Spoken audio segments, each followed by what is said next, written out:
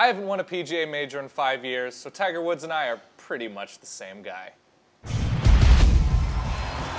With the Masters starting today, Tiger Woods is going for his 5th green jacket and 15th overall PGA major. And the big difference this year, as the greatest player in the world and #1, his short game has been really good. It's as simple as this. If he's draining from the green, he's going to win and wear the green. That's simple. The greatest golf video games of all time. #1, the original NES Mario Golf. Striped Golf overall pioneers.